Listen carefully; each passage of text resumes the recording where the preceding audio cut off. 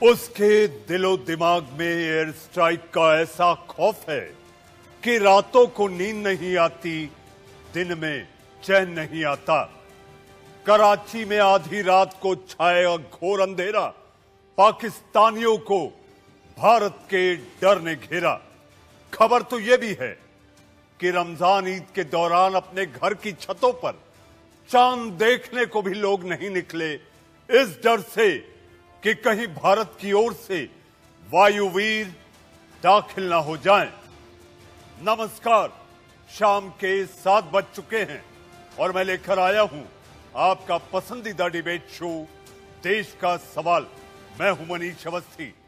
हिंदुस्तान के प्रधानमंत्री नरेंद्र मोदी ने एक बार फिर आतंकिस्तान के पीएम इमरान खान को उनकी औकात दिखा दी है। कल भारतीय एयरफोर्स के जेट फाइटर्स अपनी सीमा में गरजे तो पाकिस्तान के कराची में ब्लैकआउट हो गया। वहां लोग बालाकोट स्ट्राइक पार्ट 2 की दहशत में कांपने लगे। पूरे कराची में लाइट बंद कर दी गई। सोशल मीडिया पर अफवाहों का बाजार गर्म हो गया। इतना ही नहीं, लोगों ने डर के मारे अपने घरों के दरवाजे तक बंद कर लिए। इतना सब कुछ पाकिस्तान में केवल एयर स्ट्राइक की आहट से हो गया।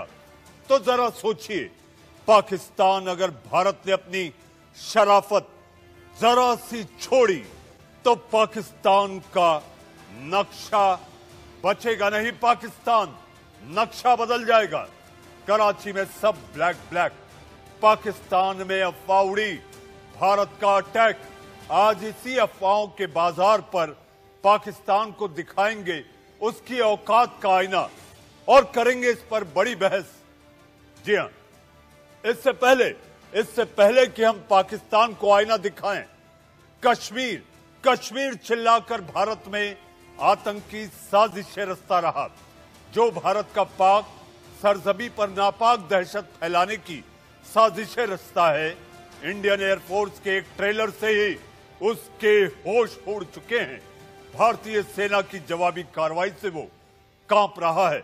तो पीएम मोदी ने इमरान खान को जो औकात दिखाई है, उससे वो अपनी हैसियत में रहना सीखेगा या नहीं, या वो आतंकी साजिशों को रचकर भारत को भड़काएंगे और पाकिस्तान का नक्शा दुनिया से खत्म करके ही दम लेंगे। इसी मुद्दे पर बड़े पैनल के साथ होगी बड़ी बहस। लेकिन आतंकियों के सफाये से बौखलाया है पाकिस्तान। इमरान खान बार बार अपनी औकात आखिर भूल क्यों जाते हैं?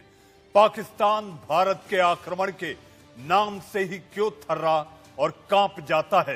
क्या सामना करने की हैसियत नहीं है? बालाकोट स्ट्राइक 2 के नाम से ही पाक में दहशत है, तो स्ट्राइक हुई तो आखिर होगा क्या? चीन को जवाब और एयर स्ट्राइक के पाकिस्तान डरा हुआ है। पाकिस्तान आतंकी साजिशें खत्म करेगा या अपना सर्वनाश कराएगा? इसी मुद्दे पर आज होगी बड़ी बहस। और आप मेरे स्क्रीन के पीछे देख रहे हैं, मेरे स्क्रीन पर जो आप इन समय तस्वीरें देख रहे हैं, ये भारत की वो जाबाज वायुसेना है जो पलक झपकते नक्शा बदलने की कुव्वत रखती है। इसी पर चर्चा करने के लिए मेरे साथ मेहमानों का एक पैनल है। सीमा पार से भी हम मौका सबको देते हैं, इसलिए सीमा पार से हमारे साथ वहां के पाकिस्तान के वरिष्ठ पत्रकार जमीर डैटो, अब्दुल रज्जाक साहब, राजनीतिक विश्लेषक।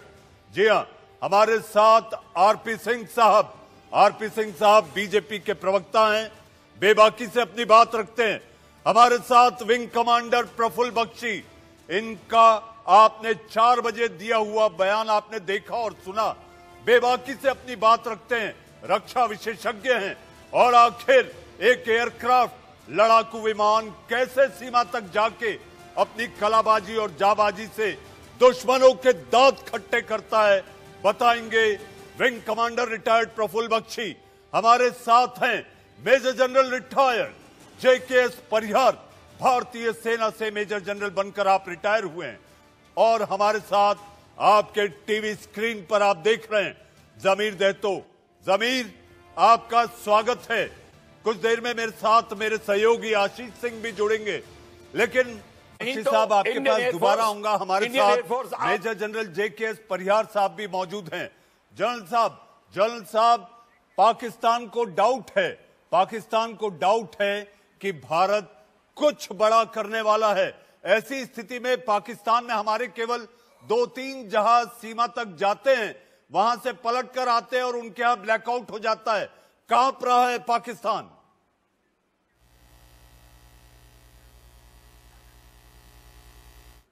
इन्हों से ये कह रहा हूं कि इसका इलाज जरूरी है और इलाज के लिए और इलाज की जगह जो है बालाकोट हमारा है।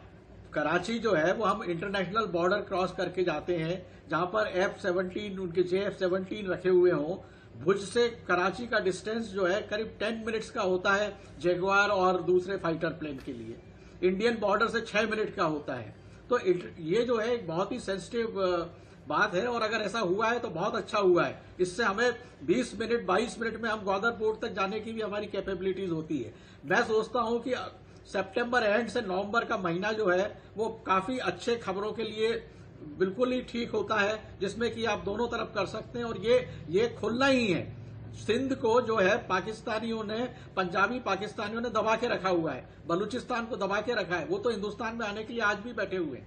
तो हमें कराची पे एयर बिल्कुल हमारा जो है वो इसमें तैयारी अच्छी होनी चाहिए। और मुझे लगता है कि राफेल आने के बाद में हमारी एडवांस कैपेबिलिटीज होंगी। आज जब वो हमारे उनके रडार सिस्टम हमें नहीं पकड़ पा रहे हैं तो आगे तो कोई गुंजाइश ही नहीं रहेगी। और ये बहुत ही अच्छा वेलकम अगर ऐसा हुआ है तो मैं इसके लिए तमाम एयरफोर्स के पायलट्स को और गवर्नमेंट को इस बात के लिए मुबारकबाद देना पसंद करूंगा। और ये चाहूंगा कि ऐसी स्ट्रेटेजी बने कि अक्टूबर से दिसंबर के महीनों के बीच में हम ये समस्या हमेशा के लिए खत्म करें।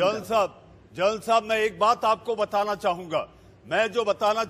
ये बातें हमारे मुल्क से नहीं उठी, क्योंकि एक कहावत है, शेरों को तजुर्बे ने सिखाया है खामोश रहना, शिकार चिंगाड़ के नहीं किए जाते।